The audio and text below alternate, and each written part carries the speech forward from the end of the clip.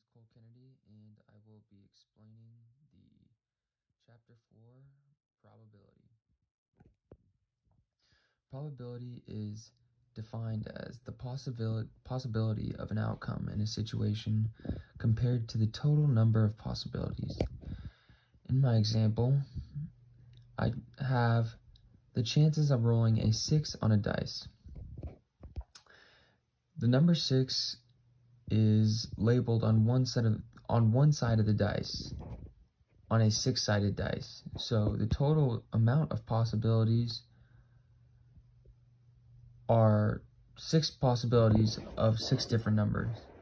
However, there is only one 6 value on that dice, so there is only one possible outcome of hitting the 6. So because of this, it is the fraction 1/6, or these are 3 different ways to write a probability. One is a fraction, one is a ratio, and one is a decimal. Next, we have odds.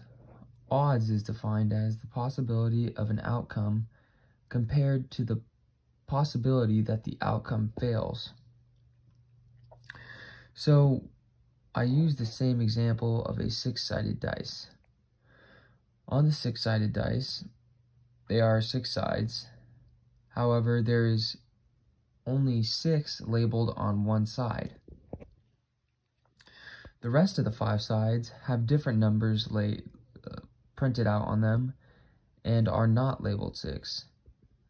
Therefore, there are 5 outcomes of this. So unlike the probability, this ratio is 1/5, or 1/5, or 2/10. These are both, odds and probability are both ways of finding a relationship between the possibility of outcomes in a situation. So here we can see that probability can involve and or in the problem wording of a problem.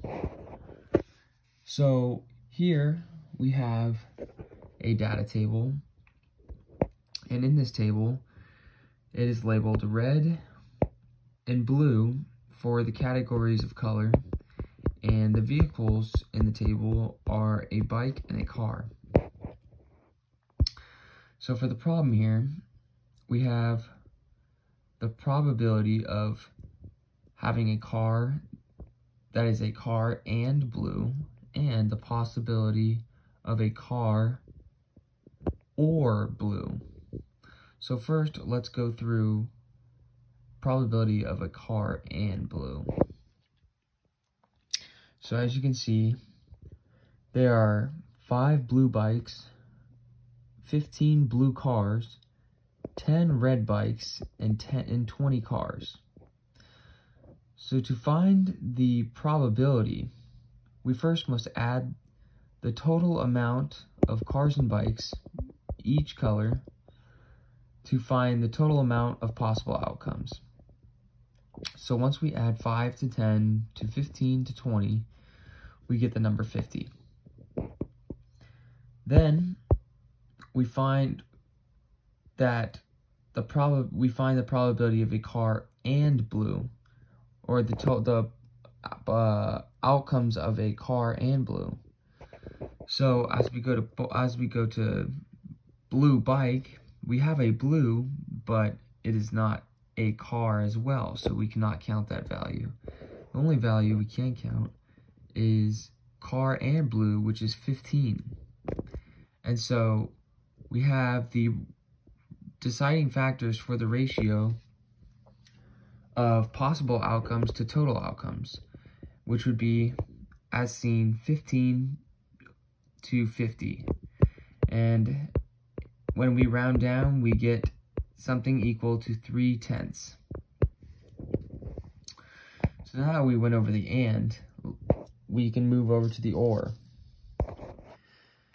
So the probability of having a car or blue. So we do the same thing for the first step. We add up the total possibilities of each vehicle and its color, and we get 50. But now, as we look at the table values, blue bike and a red car can also be included into the possible outcomes because of the keyword "or" in the question. "Or" allows the properties to have one or the other, but they don't have to contain both properties. So as you can see here, we add 5 to 15, and which makes 20, and add 20 to that, which is 40, and it is not simplified here, but our final fraction would be 40 over 50, or 4/5, sorry.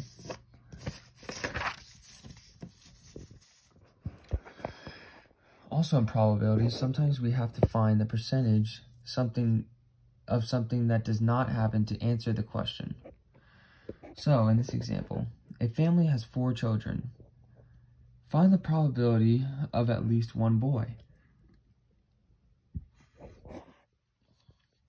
So to start the problem, we have to find the total amount of possible outcomes of having at least one boy.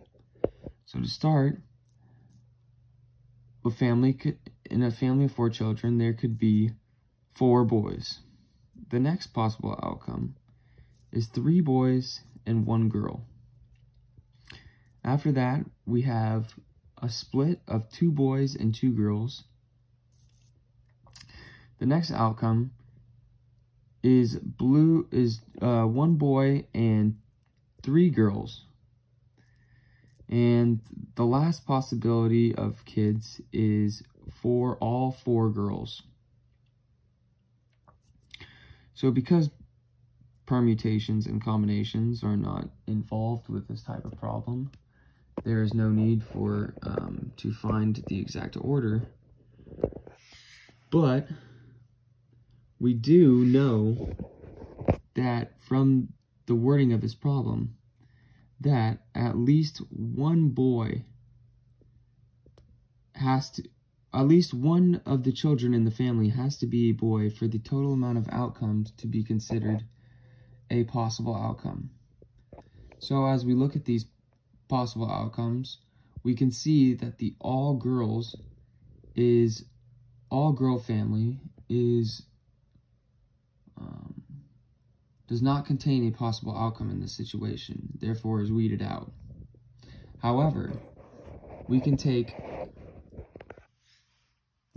this value away from 100% to find the percentage of having at least one boy in the family. So the probability that the outcome does not have at least one boy is 1 to 5, which is 20%. And if we take 100% minus 20%, we get 80%. And 80% is the final possibility of having at least one boy in the family. Thank you. I hope you learned something from my explanation on today's lesson of chapter 4. And I hope I cleared things up for you.